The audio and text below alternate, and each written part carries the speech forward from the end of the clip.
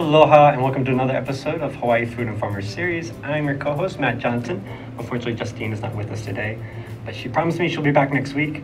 As always, we are talking to Hawaii's movers and shakers in our local food system. So talking to farmers, chefs, foodies, writers, and as always, we have a couple of great guests. If you want to join the conversation, please tweet us at ThinkTech Hi. And you can also check out the show afterwards on YouTube at ThinkTech Hawaii. So our guests today, we have with us Krisna Suryanata and Aya Kimura. Both are professors from University of Hawaii, and they are introducing their book today, Food and Power in Hawaii, where they're both authors and editors. And so we're real excited to kind of talk about the book and also talk about some of the other authors involved. So it's a compilation of essays. So it's a very timely publication. So would love to hear more about how this all came about. So yeah, thank you so much for being on the show. Thanks for having us. Yeah. Thank you. Before we get started, why don't you go ahead? Can you just introduce the book for us and talk a little bit about it? We're gonna do it. Okay. Well. As you mentioned, that there are a number of authors who are involved in this, and you were saying that this is timely, but in an interesting way, actually, issues on food and agriculture is always timely in Hawaii because it's always on everybody's mind. And we have, how many are you? Like 10, 12? Contributors in this, and they include a number of professors, University of Hawaii at Manoa, as well as UH West Oahu, and then some of our graduate students, former, now they are graduates already, and then also some farmers and activists that were involved in this as well too. So the essay varied in format. Some of them were more analytical and giving the context of what we're looking at, the changes in our agriculture and food system. And others would be more personal narrative of some people who work in the field itself. Okay. And so the contributors are a combination of, I guess, professors like yourself, and then you have actual farmers out in the field. There's also community activists.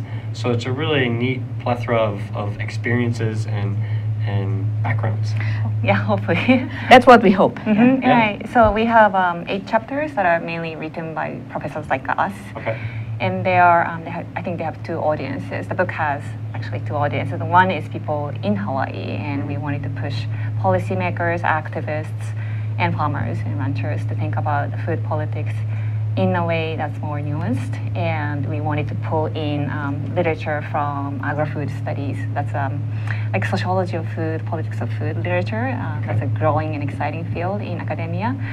And the second audience for this book is really those scholars who are working on the similar issues on food and agriculture elsewhere around the world.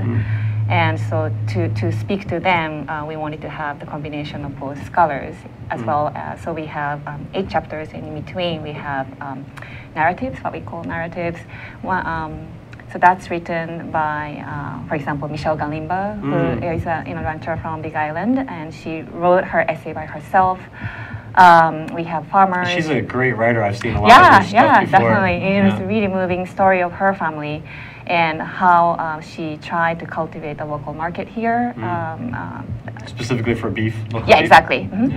And as a woman, I think she's a really interesting, sort of person to talk about her experience as a mover and a shaker of food system in Hawaii. I think women tend to be very invisible in food system, but at the same time, they are a very significant food producer as well as consumers. And so she is one author of that narrative, and we have Chris Ralph and Dean Okimoto, and they were interviewed by Nicole Milne, who is now at Kohala Center in the Big Island. So their experiences hopefully are captured in those narratives as well. And then we have another by Hile Kawelo, who does the fish pond restoration. And it's a Pai Pai Ohe, yeah, and her story was captured by interview by Monique Vernesco from West Oahu. Oh, okay. So it seems like it's a really good, well-rounded compilation of stories where it's researchers like yourself, but then actual practitioners, people out doing it. So if someone who's not familiar with local agriculture in Hawaii or is familiar with it, it seems like it'd be a really good, well-rounded group of stories, and I'm excited to get my hands on a copy of it. Sweet.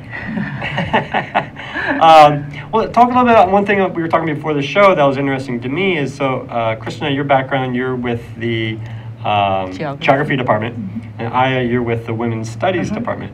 So talk a little bit about how the two of you hanging out on campus one day and you're like, hey, let's put together a bunch of essays on local food, democracy. How did this come about? Well, so this actually took a long time to birth. You know, it's like a long childbirthing process. And the story of geology really goes back 6-7 years ago. So it's a long time to make a book. And that's when I had an honor to organize a series of talks under the rubric of Watada Lecture Series. So Watada Lecture Series, an endowed lecture series that's housed in the Church of the Crossroads, University Avenue in Honolulu. And they bring in scholars and activists from around the nation to talk about peace, justice, and sustainability. And so when I chaired the committee to organize that, so that comes in every 2 years. And so when I had that opportunity to organize that, we decided to focus on food democracy, and we brought in Francis Morlape, who's the author of the Diet for a Small Planet. A big bestseller back in the 70s, I think. So we brought her in, organized a bunch of events, and after that we were like, maybe we should write more about the issues here, what's going on here in Hawaii, because very little was, and I don't hesitating to say like whether it was or is, written about agri-food movements in Hawaii that's accessible to outside scholars in the mainland. And so that was the sort of early genealogy of that, and it took a long time to come here. But I think one thing to note also is that Diet for Small Planet was written in the 70s. And the landscape of global agri-food system has drastically changed over the last 50 years or so. That, even though we were motivated by that, we're looking into what are the contemporary challenges that people who are interested in agriculture and food in Hawaii are faced with. So, and as I mentioned, especially 7 years ago, we didn't have very many that has been written. And I came to Hawaii 19 years ago. And I've always worked in agriculture and food, originally in Indonesia. And then when I was in Colorado, California, I started working on that as well too. So when I came here, I became immediately an observer, because in geography, people usually associate that with maps or GIS. That's the first question that's what I said earlier. That Matt was asking me. Are you studying the map of agriculture farms? I said, well, no, geography is a study of place, and it's a relationship between people and the environment. And agriculture and food is really like sitting in a dynamic nexus between people and environment, and how people's cultural, social, and politics and the economic structure affect the landscape, the agricultural landscape in this case, and how do the environment, the physical environment itself, shape what we can do and what we want to do with our environment. So that's how I've always connect the geography of agriculture and food, and I put it as a I teach a class on agriculture, food, and society at UH at the undergraduate as well as at graduate level. And which department is that under? The geography department? That's geography department. Yeah, that's a geography class. And people sometimes ask me about why I teach that in geography. Oh, I thought everything would be in the College of Tropical, TPSS right? Tropical then usually, it's important to study those to understand what's going on in the farm, but I always think about what I teach is to situate them in a multiple scale, not just looking at the local level, but also regionally or within the global agriculture and food system, because we're all globalized now. Yeah. I think, I mean, it makes a lot of sense. I mean, we were talking earlier about how, you know, the land and the geography of where someone's farm is obviously going to dictate a lot of, you know, what they're going to be able to grow. But then there's also the cultural aspects of, you know, we're talking that there's a lot of Asian immigrant farmers in Hawaii, so they're bringing the crops that they're used to growing, and does that fit whether or not with the terrain where they are? And then it takes it to the next level of the market. Is the market going to support the crops that they're growing? And I think, you know, we see that a lot where, you know, maybe there's a focus on the terrain and also the cultural aspect, and then when it's time to get the product to market, sometimes there's a gap. I think that's something we see on my end, working with CSAs and food hubs. So I talk a little bit about your background. So women's studies, and you mentioned a little bit about, you know, working with Michelle Galimba and how there's not enough women in agriculture. Talk a little bit about your connection, what got you interested in this. Yeah, I get this question. Like, so you're in women's studies, but you do food and sustainability. Like, what's the connection? Yeah, so I teach in women's studies, but my background is master's in environmental studies, and my training in PhD is sociology and rural sociology. So I'm using food as a lens to look at social relations, including gender, race, and class relations. So my research has focused on the politics of food, capturing those multiple aspects around food. And but still, if you're sort of not convinced that food is also a gendered commodity, we might think about, say, you know, who are food insecure, right, and who have hard time accessing, say, nutritional and affordable and culturally appropriate food in Hawaii. It's women are overrepresented amongst the food insecure in the United States and around the world. And if we think about the role that women play in food servicing industry, you know, waiters and people who are working in the food service industry, it's a highly feminized industry. So women tend to be invisible in food consumption, again, production, but I think their role is really vital. So that's where sort of my women's studies focus come in. And so, and then there's and then both of you wrote an essay yourselves in the book as well. Before we talk about some of the other topics, do you guys want to talk about your topics? And we only have about 60 seconds before the break. So maybe just give us a little teaser, and then we'll get into it and when we come back from the break.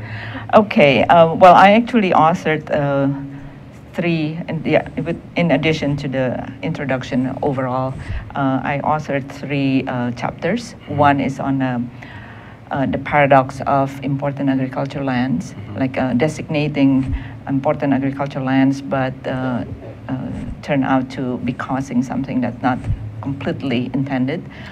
And then next one that we co-authored was the use of farm volunteer in the woofing programs. And we've had some guests on before talking about that. Okay, that's good. And then another one that we're looking into this emergence of the seed industry, the seed corn industry, which is probably very controversial. Yeah, we call it like a seed of contention. So I don't have the time to go deeper into that. Well, we'll have a little bit of time when we come back from the break. So yeah, we'll be right back after a quick break. Hi, I'm Stephen Philip Katz. I'm a licensed marriage and family therapist here in Hawaii, and I'm the host of Shrink Wrap Hawaii, which is on Tuesdays at 3 o'clock. Have a great summit. Take care of your mental health. Hi, I'm Stacy Hayashi, and you can catch me on Mondays at 11 on ThinkTech Hawaii. Stacy to the rescue. See you then. I'm Ethan Allen, host of Likeable Science here on ThinkTech Hawaii. Every Friday afternoon at 2 p.m., you'll have a chance to come and listen and learn from scientists around the world. Scientists who talk about their work in meaningful, easy to understand ways. And you'll come to appreciate science as a wonderful way of thinking, way of knowing about the world. You'll learn interesting facts, interesting ideas. You'll be stimulated to think more. Please come join us every Friday afternoon at 2 p.m. here on ThinkTech Hawaii for Likeable Science with me, your host, Ethan Allen. Aloha and welcome back to Hawaii Food and Farmer Series. I'm your co-host, Matt Johnson. As always, you can join the conversation by tweeting in at ThinkTechHI. And we are deep in discussion here with Krisna and Aya, two professors from University of Hawaii. And we're talking about your new book that was just published in September, Food and Power in Hawaii, Visions of Food Democracy, which actually you guys are authors and editors, or it's a compilation of essays from researchers, activists, farmers, addressing different issues in our local food economy. So right before the break, we were starting to get into some of the meat of the book. And we were talking about seeds of contention with biotechnology, also land use issues. I'm going to list out some of the other topics here that I had written down. Also current farmers, so the age, gender, ethnicity, that's definitely issues that need to be addressed, and also access to nutritious foods. I think food insecurity is a very important topic that we should discuss. Yeah, well, let's jump in right there then. Let's talk about that, especially from your perspective in women's studies. Right. So, one of the motivations of really editing the book for us was to intervene in this policy discourses that really focused on food localization and increase of the food production volume. And I think as recently as maybe a couple of months ago, the Governor Ige talked about doubling the food production by 2030. Yeah. And which is a somewhat controversial statement. People weren't quite sure what that meant. Right, exactly. And so I think there are a lot of nuanced arguments and analysis that we have to do before we say, like, just set the policy goal in terms of the volume or tonnage of food, or calorie-wise, let's increase the food self-sufficiency. That tended to dominate the policy discussion. But we felt that really failed to capture new complex dynamics within the food system. And one of the things that really falls outside of that sort of tonnage-focused arguments or policy objective is the issues of food security. And also the quality and diversity of food production ways. I mean, if you think about, like, how do we get to the policy goal of, say, doubling the food production, the most efficient and perhaps the quickest way is to do monocropping, large scale, that is highly intensive. And which could potentially achieve the goal of doubling the amount of available food.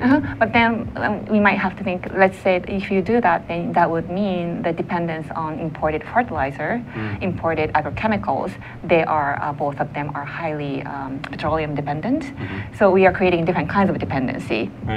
So those kind of nuances, I think, tend to get lost. And another thing is that, and that's sort of the topic of chapter written by George Kent, who is a political science professor at UH Manoa. But he says that the poor people needs need to be center and focal point when we think about local food resilience that you're talking about. And we have relatively high poverty rate in the state. I think 1 in 6 residents, according to the new Hawaii Policy Center's report, is under poverty line. And we have, high food insecurity rate. I think 1 in 6 or even higher households are food insecure in the recent statistics. So George's argument is that if we really push for local food production, that might really compromise those poor people's access to nutritious and healthy food. So, I mean, that's interesting. I think that kind of ties in a lot of these different access. And we'll kind of tie back into what you were just talking about, Aya. But, Krisna, one thing you're talking about that was interesting to me is the land use policies, important ag lands, which is a relatively new, maybe the past 10 years was introduced legislature. It's actually 78. The mandate was the Constitutional Convention. So give us a little background on IAL and what's your take on that? Okay, IAL was first mandated in 1978 and was not implemented right away. There's always a problem about getting legislations to really push it forward until we got controversial issues and the trigger that ended up reviving the need for IAL was the controversy of the golf course resort that was built on the Big Island, the Hokulea development. And that subsequently led into the passing of the 2005 and 2008 IAL that you probably are referring to, right? Yeah.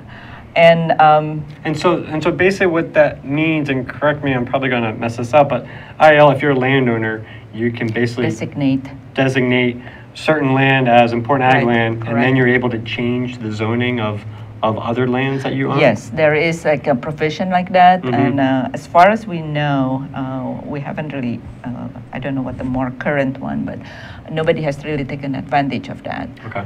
So I'm not saying that there have been abuses, but the focus that we're looking at is like that the intention of IAL was to prevent urban expansion, the suburbanization of Hawaii. And then we also try to see if we can revive agriculture. And neither of that has been completely rich because IAL ended up having a lot of exemptions that led into the proliferations of smaller subdivisions that counties have the ability to regulate, even if they don't go into the Land Use Commission. Okay. So our point was more that having that becomes like IAL becomes the goal instead of the means, because originally the goals was really to have more agriculture and prevent the expansion of subdivisions. But eventually what we saw is that the IAL became the goal in itself. And neither of the other goals were kind of like touched, which is actually leading to my other points about like a lot of our agricultural policies and actions has been driven by these controversies or crises. So the land use in agricultural lands were the trigger back in 2003, I think, during the Hokulea controversy. And then the seed companies became another controversy. You know? So whether it's and then the food, the spike of the food prices in 2008 and 2009 became another controversy of the self-sufficiency. So these were kind of like incidents that unfortunately lead into simplifications of what's really going on with agriculture and food system. And that's why we thought like if we start this conversation and just like open up like, what's really going on, because just solving important agricultural lands are not going to help farms become more viable. Just addressing biotechnology and pesticide makes it more like a technical issue. It doesn't address anything about what's really challenging small farmers, you know, because they are not really like directly related. They are related through many different steps. And so that's my my 2 cents about why we want to open these conversations. And it's similar issues we're talking about, just increasing the amount of food that's being grown. It just can't be labeled that simply, because if we just say, oh, we want more ag land, well, then we've seen that with important ag lands, and then also with the seed companies coming in and then growing seed corn on ag land. It's kind of meeting that initial lower level of what we're trying to accomplish. But if you take a step back and, you know, what are we really want to see in terms of Hawaii being a more food secure place, we're saying that you can't look at these in silos. It's almost like it has to be a complete package that addresses all these topics in one. And all along, we always hear from small farmers that would say that, like, well, you know, once if we didn't have lands, it would be very difficult to start farming. But even after we have lands, we have problems. And a lot of them would be talking about how can we get affordable laborers. So that's where the volunteer farm farming. Worker housing is another big issue, and a lot of farms that we work with talk about.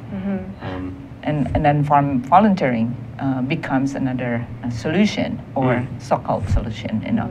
But so talk a little bit about, I'm interested too, like a lot of times people say woofing, you know, is basically woofing is where people can come and basically there's a trade where you have to work so many certain hours and you're provided with some kind of housing and basically room and board. What's your take on woofing? Well, or other similar programs? It's supposed to be a win-win solution because farmers solve their labor problem, and then for the woofers, they have life experience. They come to a place that, especially in Hawaii, it's very popular. So what could go wrong with that? I feel like you're about to tell us. Well, it's not wrong, but it's not a total win-win. It's only a short-term solution, which is only delaying the inevitable. Because usually when farms become more professional, they would really like to rely on their workforce that they can depend on. And volunteers are itinerant. At some point they would leave. And there are a lot of woofers that actually stay for a long time. But you know, you can't depend on that. So farmers end up being in this initial stage for a long time. So it's delaying the inevitable. We never address about like how can we really get into this resolving the labor questions, right?